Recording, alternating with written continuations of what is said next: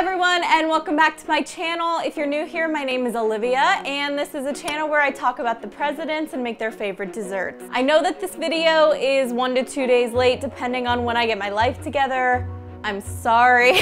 Also, my hair is having one of those days where it just doesn't want to do it, and I relate because I also don't want to do it, but I'm doing it for you guys. And with all that said, let's kick it off with Old Hickory, Andrew Jackson.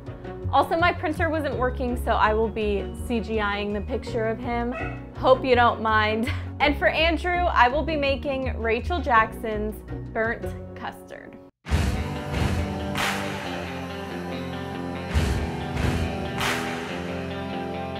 I have to separate some eggs now. So he was born on March 15th in 1767, and this makes him a Pisces, just like me. But from what I can tell, he didn't really have that Pisces kind of thing going on. Maybe he was like an Aries rising sign or whatever. You know what I mean.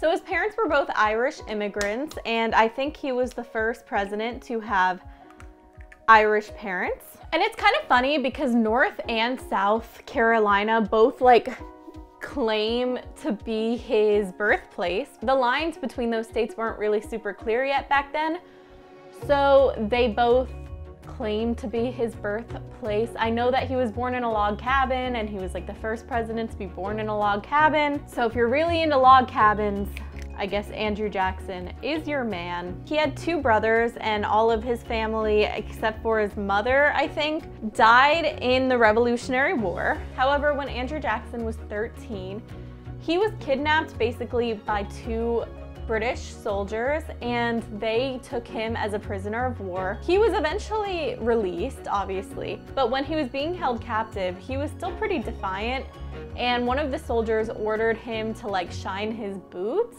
And Andrew refused, and so this soldier took a sword and slashed him across the face, and this is how he got that scar that's on his cheek. And he is the first and only president, I think, to ever have been a prisoner of war. So a lot of firsts for Andrew Jackson, but I think that's a pretty wild story.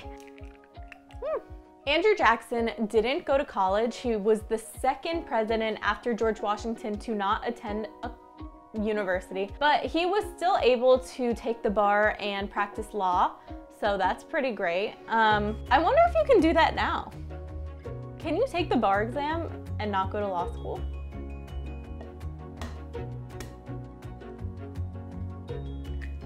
So before he was president, he was in the Senate and the House of Representatives and all of that boring stuff that, you know, is important. But Andrew Jackson had a lot of shit going on, so I'm not gonna spend a lot of time talking about that. However, I will talk about when he was the general during the last battle in the War of 1812. Remember, this was the battle in New Orleans, and it took place after the war was actually officially over, but they didn't know that yet. But in the Battle of New Orleans, I guess Andrew Jackson really kicked ass in this battle, and it ignited patriotism. And this made him the hero of the War of 1812. He was a national hero, he was a celebrity, this really put him on the map.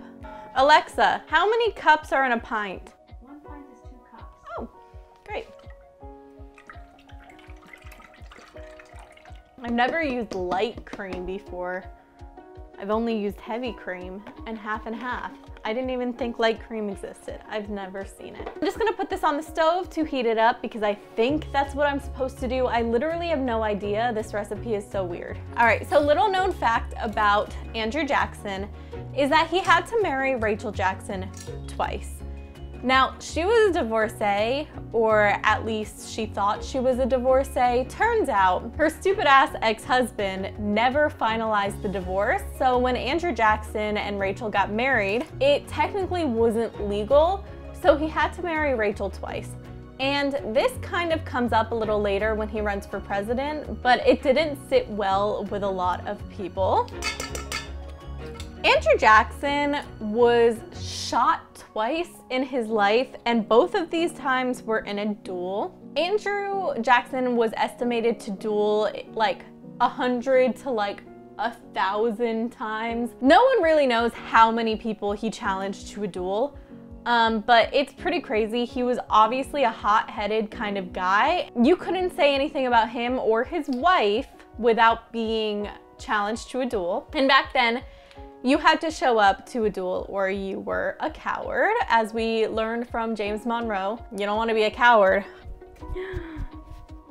So one of the duels that he got into was with a man named Charles Dickinson. So Charles was basically talking shit about Rachel because I guess not knowing that you weren't divorced and then marrying somebody else was a bit of a no-no back then. And Jackson just wasn't having it. I guess he dueled people all the time who talked bad about Rachel, which is quite honorable. It's like kind of nice, but it's like kind of like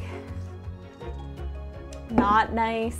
If that's the kind of guy you're into, more power to you. Charles Dickinson was basically like the best shot in town. I guess he could like shoot a spider web from like 1,000 miles away or something. Like, he was a really good shot. During his duel with Andrew Jackson, he actually shot Andrew Jackson in the chest. And Andrew, being the tough man he was, just kept standing because the bullet missed his heart by like an inch or something, and he could still stand long enough to actually kill Charles Dickinson and like was okay. He was okay. He got shot in the chest and he was okay. And he got shot in another duel as well. He killed someone. One of our presidents literally murdered somebody. Now, Andrew Jackson was a big fan of Thomas Jefferson, but Thomas Jefferson, who was still alive at this point, said that Andrew Jackson was a dangerous man. And that's probably one of the reasons why. It would be insane if a president did that now. Insane.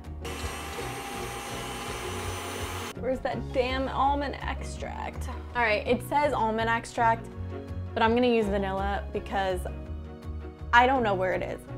Let me know if you're offended in the comments. So yeah, Andrew Jackson was shot in the chest and still basically like walked around for the rest of the day before he even knew that he got shot. So this bullet exploded in his chest, but I guess didn't hit anything real. And the doctors opened him up and then decided that it was probably more dangerous to try to take the bullet out than it was to just leave it in.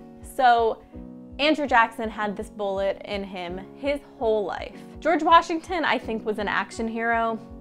Andrew Jackson, I think, was a vampire because he escaped some shit, okay? That doesn't just happen. This says to pour into an earthenware dish. Do you know what that is? I don't know what that is. I found this. This looks pretty earthenware to you, right? I'm a little worried that I overmixed it because it's foamy. I don't know if it's supposed to be foamy. I'm gonna bake it anyway because that's all the cream I have, so. It said to put it on a pan filled with hot water. It doesn't really fit on this pan. Where did these people get all this shit from? I was under the assumption that people in the 1800s didn't have anything. So why do they have all this stuff?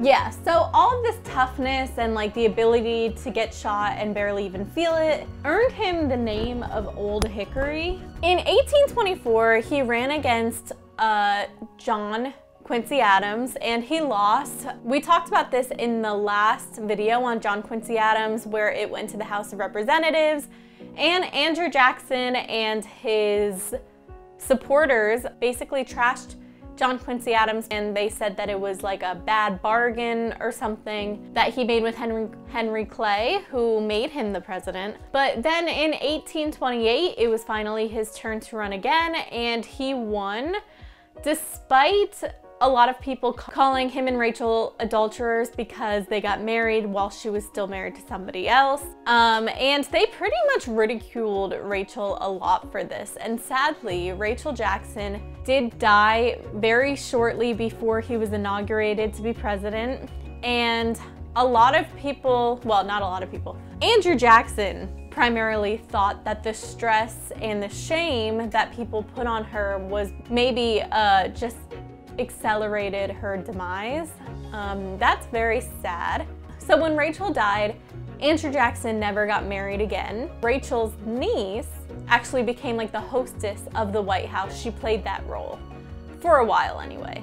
Rachel and Andrew Jackson never had any kids together. However, they did adopt Rachel's nephew. Also along the way, which is something that is completely ironic regarding the fact that he was a blatant Native American killer, he adopted 2 young Native American boys during and after the War of 1812. He kind of just sent them home for Rachel to take care of, and sadly they both died very young. But this is something that is completely out of character for him. I'm not really sure why he did it. There was a whole age dedicated to Andrew Jackson. It was called the Age of Jackson because he was such an influential president. This is partly because the democratic system kind of began to take shape during Andrew Jackson's time. During this time and a few years before the election, the government got rid of the rule stating that you needed to own land to vote in the elections. Now, to be clear, you still had to be white and you still had to be a man, but you didn't have to own land anymore. So this election was one of the biggest and most democratic thus far. But Andrew Jackson was not somebody that was super popular. He was somebody that you either really loved or really hated. I guess it probably sounds familiar to us now. Remember that I said that Andrew Jackson and John Quincy Adams ran in the same party of the Democratic Republicans during the 1824 election. But during Andrew Jackson's presidency, they broke off into 2 different parties. The people that liked Andrew Jackson, or the Jacksonians, is that what they were called? So the pro-Jacksonites became the Democratic Party, and the people that didn't like Andrew Jackson, people like John Quincy Adams and Henry Clay, became the Whig Party. Also, during this time, people that weren't very rich or very poor were on the rise, and this was kind of like the start of the middle class in America. All right, so it is in the oven, but I still have a lot to talk about, so I might just sit here and chat with you guys for a little bit. So when Andrew Jackson was elected, he was kind of regarded as like the president of the common man. He was kind of like the president of the people because he smoked a pipe and he would rather be called general instead of Mr. President. And he really demised the elite, and he was born in a log cabin that we talked about. So he kind of had that reputation as a common man, but he very much wasn't, and he was either loved or hated. He respected Thomas Jefferson a lot because he also didn't support the government having a lot of power, and he supported a lot of states' rights. However, this was only true until he became president. And then he kind of didn't care about anybody else's opinions. He didn't care about public opinion. He did what he wanted to do and then hoped that public opinion came around. He also didn't care about Congress's opinion or a lot of other things.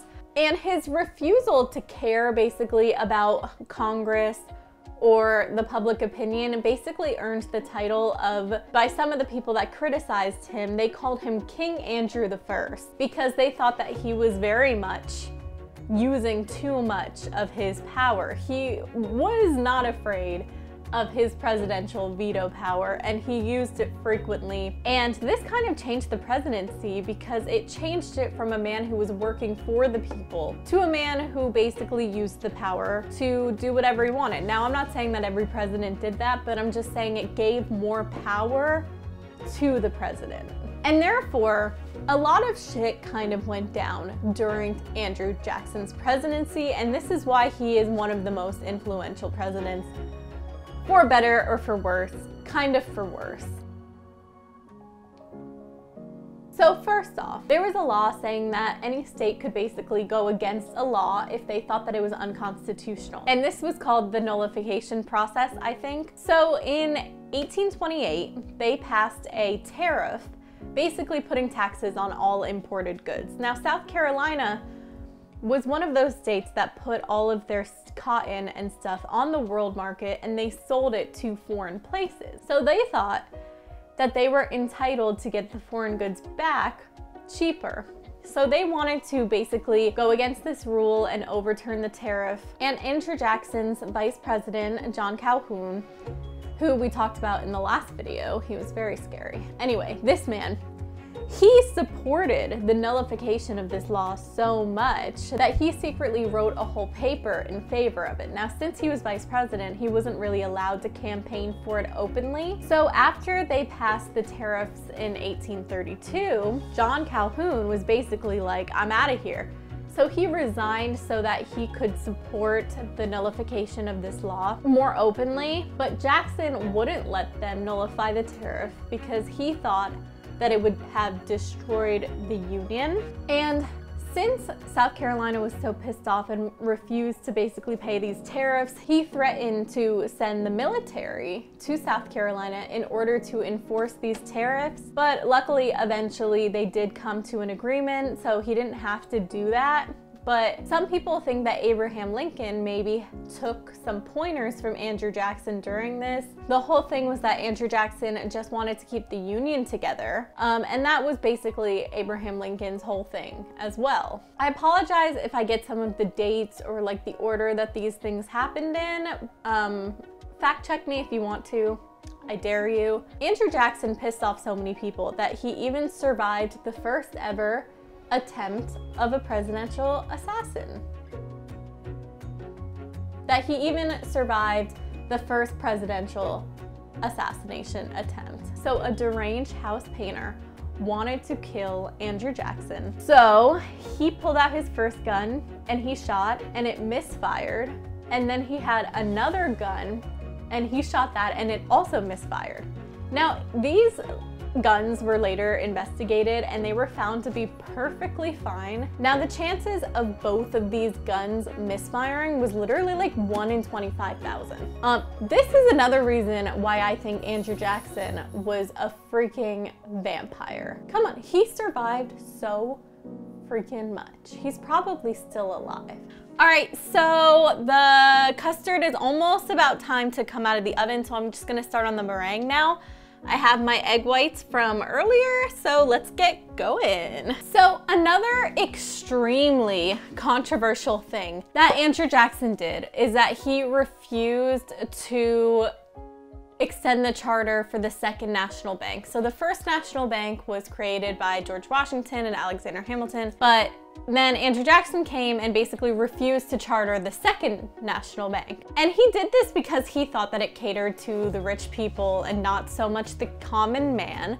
So what he said about this was prostration of our government to the advancement of the few at the expense of the many. So basically he was like, oh, this helps the 1%. So this was probably one of the worst things. It's definitely not the worst thing he did, but it's one of the worst things that he did. Basically what he did is he took all of the funding out of the Second National Bank and he put it into these pet banks around the country. Now these pet banks were the banks that basically supported him and did whatever he wanted. But the rest of the country didn't really have any funding or any way of getting money. A lot of businesses had to close because they couldn't get loans from the government.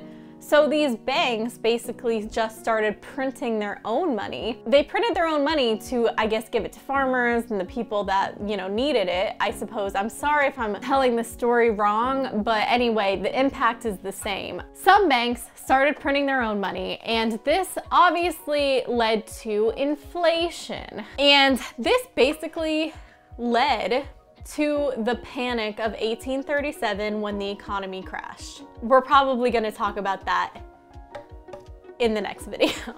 After this, I guess it still wasn't enough to sway the public, and he won the election of 1832 against Henry Clay. So obviously, when America was discovered, we weren't alone. Obviously people lived here already and they were called Native Americans. Back then they were called Indians. Now is the worst time. Back in Andrew Jackson's time, they had something called the Indian problem. So this problem, I guess, is that Native Americans existed and wanted the land that they lived on. So at first, to deal with the Indian problem, they tried to civilize the Native Americans. So they tried to teach them English and teach them Christianity and all those things to make them civilized. However, once more and more white people started moving to America and started to start up shops and farms and plantations, they started not wanting Native Americans to have land anymore, and they thought that white people owned and deserved all of the land in America. So these white people would basically do anything to take the land from the Native Americans, and that included like stealing their farm animals and burning down their houses and even mass murdering them to acquire their land. Now back then, there were laws stating that Native Americans owned their land, yet nobody really paid attention to them. And since Andrew Jackson was the president and he was kind of known as being like a fierce Indian killer, you know, during the War of 1812, he was the hero. And that's also called like the French and Indian War. So he probably killed a lot of Indians during the French-Indian War. He didn't respect Native Americans. He didn't think that they deserved land. And before he was president, he even led campaigns against Native Americans that resulted in thousands of acres of land being taken away from them and given to white men. So during his presidency, Jackson signed into law the Indian Removal Act. Now this act basically stated that Native Americans could trade their land in the Cotton Kingdom, which was east of the Mississippi, and move to a place in the West, which is located in modern-day Oklahoma, which is part of the Louisiana Purchase, and this was called the Indian Colonization Zone. Now this law wasn't really supposed to allow for forceful action against the Native Americans or coercion in order to acquire the land from the Native Americans, but a bunch of people, Andrew Jackson included, ignored this basically, and that's exactly what happened. So the Choctaw Nation was one of the first tribes to be completely expelled from their land, and they were forced to make the journey to the Indian Territory on foot, and they didn't have any food, they weren't given any supplies, they didn't have any help from the government, and I'm pretty sure this was during the winter time, and some of them were even in chains, and thousands of these people died along the way. This was just the beginning. Eventually, all of the 5 main tribes in the US were completely forced to leave their land and make the journey on foot, and a quarter of the people died along the way. So some of these people wanted to stay and fight, and some of the people thought that it was more beneficial to actually trade their land. And some of the self-appointed representatives of the Cherokee tribe made a deal and signed a treaty selling all of the Cherokee land east of the Mississippi for $5 million. Now, this, I personally, in retrospect, think that this was smart. However, it didn't represent all of the Cherokee people, and it wasn't what they all wanted. Most of this happened during Martin Van Buren's time, and eventually 2,000 of the Cherokee people had left their homes in Georgia and basically in all of these states and made their way to the Indian Territory. And President Martin Van Buren basically sent the army to Georgia to expedite the process, to make sure that there was none left, I guess. And they held these people basically at gunpoint, and they put them in chains, and they basically held them there while white people looted their homes, and then they forced them to make the 1,200-mile journey to the Indian Territory. And the government promised the Native American people that the Indian Territory wouldn't be touched and it would be their sacred land.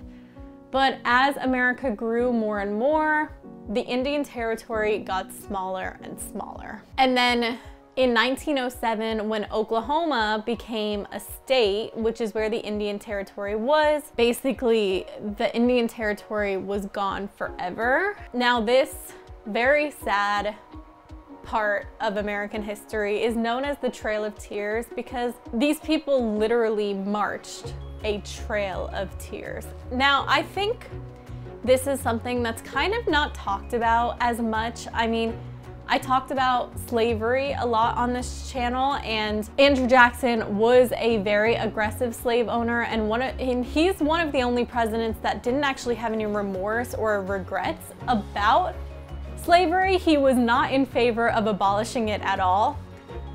But I think that the story of the Native American people isn't as talked about in history classes. It's not as, I don't want to say well known, but it's not as well known. I think it's because slavery was something that we literally had from the beginning, but the Trail of Tears was something, it was an event that happened all of the sudden. You know, I think that we think of these things in numbers, and we don't actually let ourselves picture how horrible these events truly were.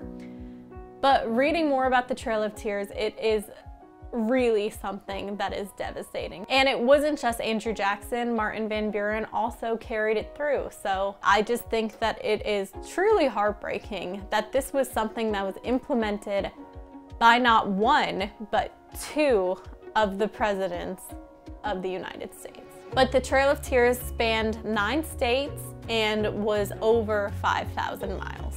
All right, so it is out of the oven now. This is what it's looking like. It smells good, but it kind of smells and looks like quiche. I'm not gonna lie to you. It looks so good. I love meringue.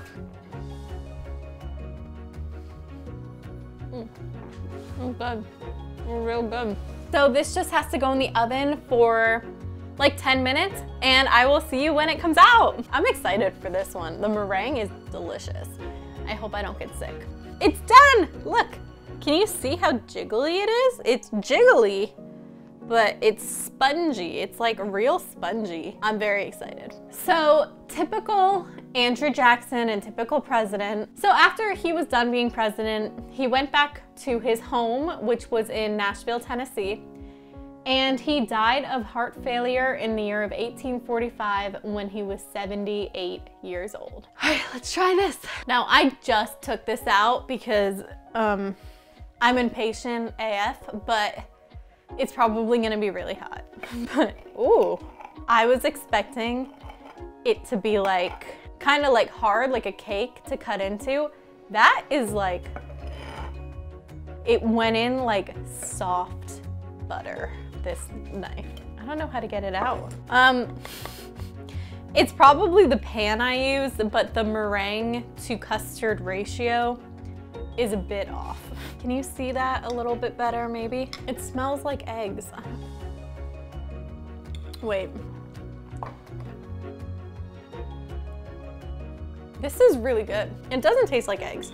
I thought it would taste like eggs. It tastes kind of like a very sweet vanilla pudding, but like heated up. Some of it tastes like eggs.